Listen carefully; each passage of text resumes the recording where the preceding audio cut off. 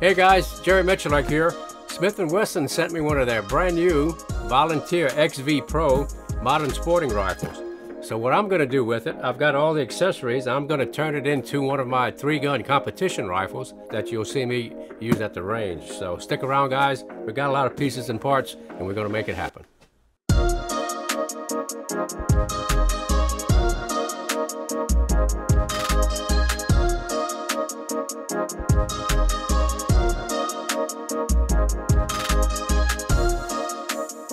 Okay guys, we're going to take the new Smith & Wesson out of the box here, give you an idea of what we have here. It's a modern sporting rifle. It's chambered in 5.56, 223.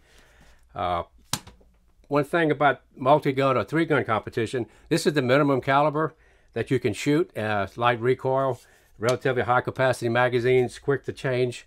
The way it comes out of the box is ready to race.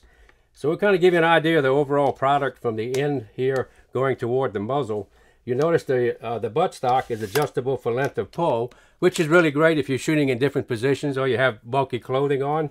You can adjust this for proper eye relief to either the metallic sight or of course an optic. And going forward of that, you have a pistol grip, and it's well textured for grip enhancement.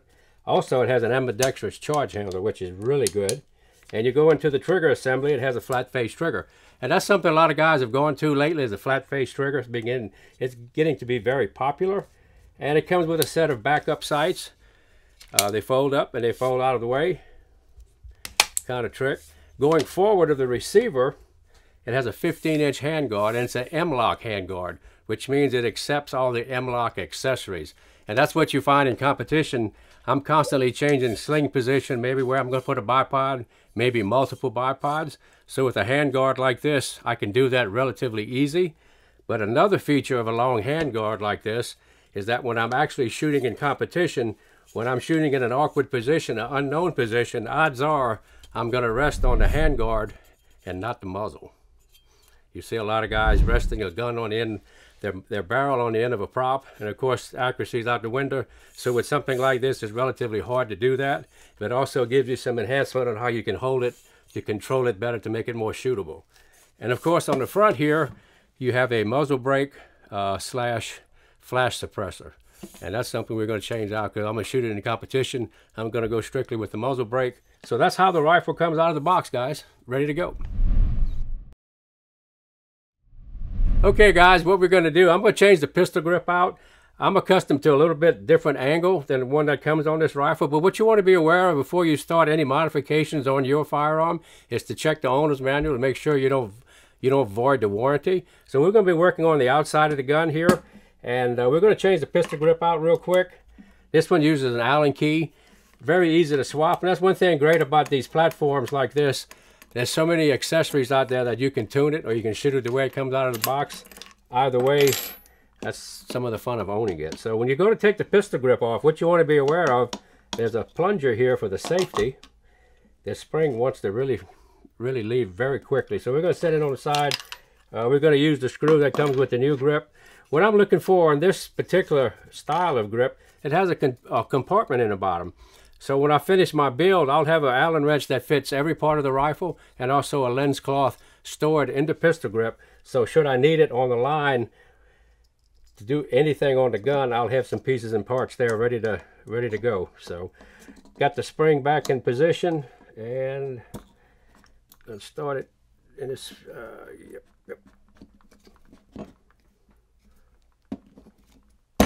And all right, we got the screw in place. We're going to go ahead and torque it down. This one has a self-locking screw, so it doesn't take a lot of pressure to get it into position.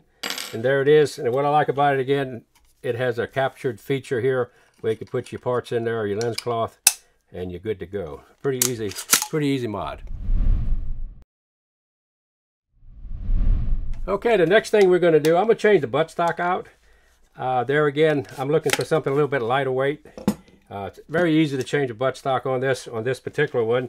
Pull up on the lever, remove it, and to put the new one on, this is a Magpul. It's a slim one. I'm trying to save a little weight on the back of the gun, so I'm going to use all the weight for optics and other accessories. So you go ahead and depress the lever a little bit. You can see this plunger comes up. put an Allen key in it like this, put it in position. And what I like about this buttstock, there's two spring assemblies in the buttstock itself, so when you lock it in position, it's very rigid, and it's a little bit narrower on top. It fits my face a little bit better than what comes with the gun. We're going to go ahead and put an oversized magazine release on it. This is not a necessary thing, but I'm kind of spoiled to it. So what I'm going to do is show you how to do that. It's pretty easy. I just take an Allen key and I'll depress the button from the ejection port side, and you see that it opens right up there. You can take the mag catch counterclockwise and release it and contain the spring assembly. You see there's a spring under the button assembly. So the button I'm going to put in there has a couple of holes on the top where I can put an extension on it. And we're going to put it all back together right quick. This is an easy part to change. Like I said, I'm kind of spoiled to the oversize. Usually I'll run my magazine catch a little bit lighter than stock. I'm using it for different application than you might, so that's some of the fun of tuning it. All right, we're back assembled, and it's about like what I want to feel there on the spring tension. You can adjust that spring tension by how many rotations you put on the mag catch itself. So on the front here, the oversized part bolts right on to the button.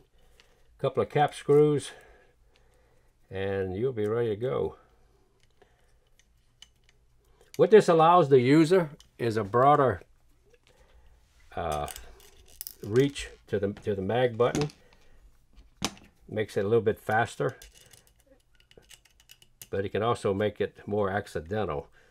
So in my application, I'm knowing where the gun is all the time and how it's handled, so I'm aware of the fact that it is an oversized button and it might be set a little bit lighter than stock.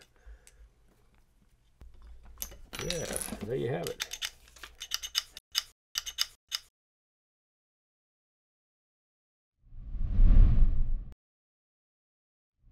The next mod I'm going to do is put an ambidextrous bolt release on it, and what that allows you to do is to keep your finger on the right side of the firearm here and release the bolt instead of coming around with your left hand.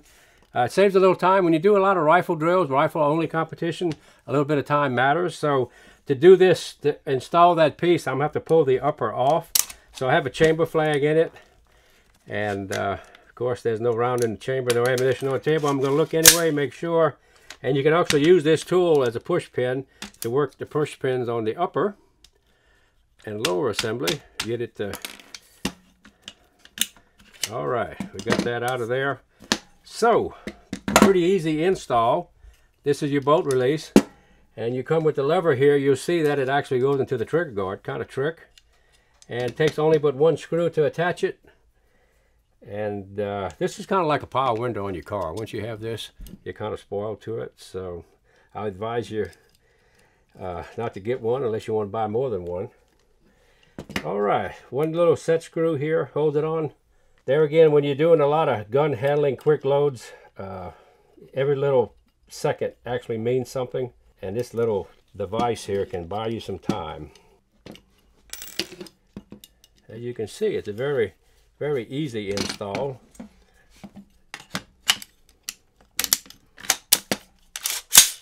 Give you an idea what it looks like. Oh, very nice. Power window, brother. There you have it. Power window on your modern sporting rifle. What we're going to do next, guys, we're going to mount a piece of Picatinny rail to this M-LOK handguard. This actually comes with the rifle, and usually in my range bag I'll have several pieces of this, and in my division I can put more than one bipod. Sometimes you actually put 2 or 3 on the gun at one time, which makes this mounting very easy to do. So on this M-LOK handguard, all you have to do is line it up. You see these little guides on the bottom of the Picatinny rail. You put it in a location that you might deem necessary. I know when I shoot my bipod, I'll usually mount it right here. And I also have slings that'll fit this also. So it kind of gives you some flexible options there on where to mount your sling. So on my bipod installation, I would do about to this position. And that's what's great about this M-LOK handguard. It's that easy to put a piece of Picatinny rail or an accessory anywhere on that 15-inch handguard. Pretty cool. Okay, the next bit of kit we're going to cover is an M-LOK QD sling mount. So, I have this Magpul accessory. They make several of these. I like the really small one right here that I have. And I know where I'm going to put it on the handguard.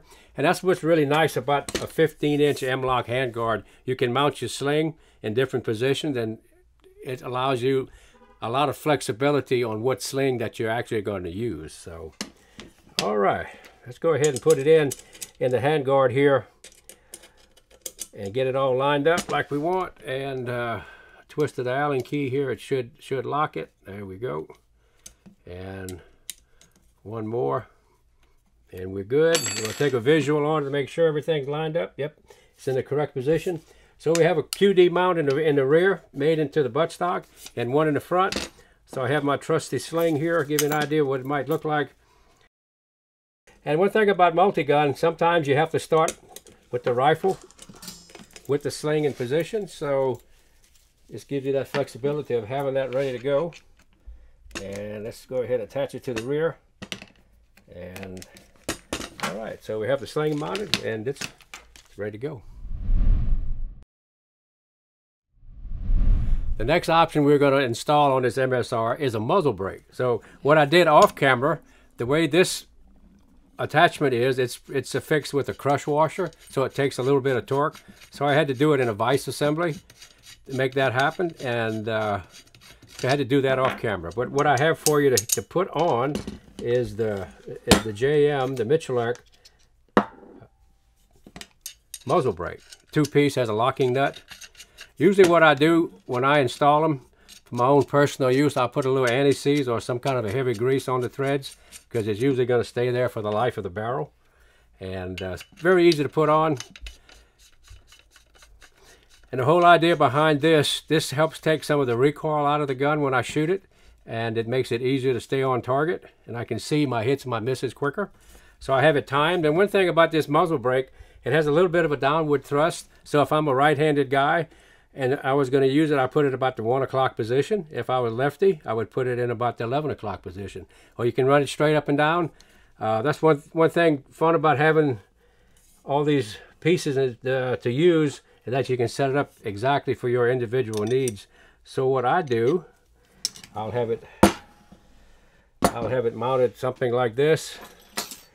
I'll hold it back with this brass rod, and when I tighten it, I would probably do it in a fixture, and I would affix it with about a 30 foot-pounds of torque, and it would be locked in that position, and it would be ready to go.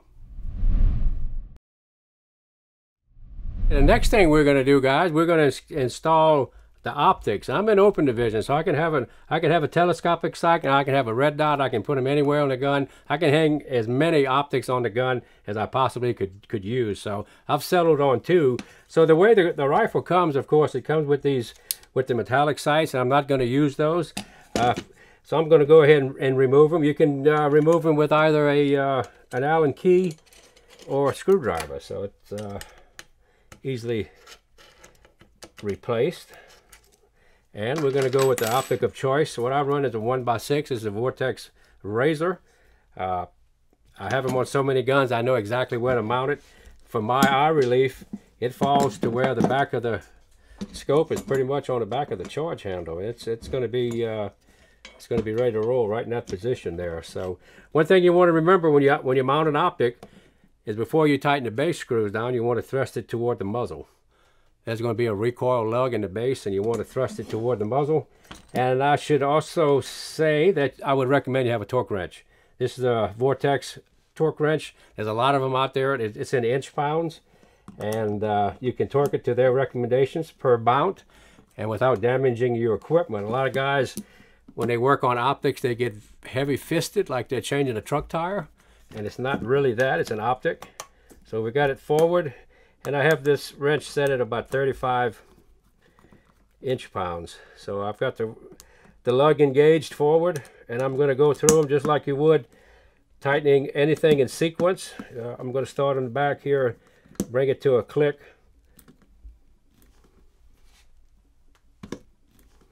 Move it up to the front, click it once here. And this allows you to tighten it right to spec and not damage the equipment by over torquing it.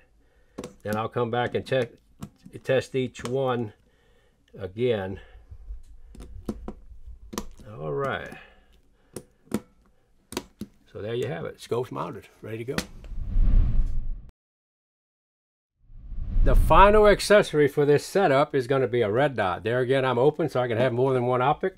And for really close work, I like a red dot. And this is a really trick mount.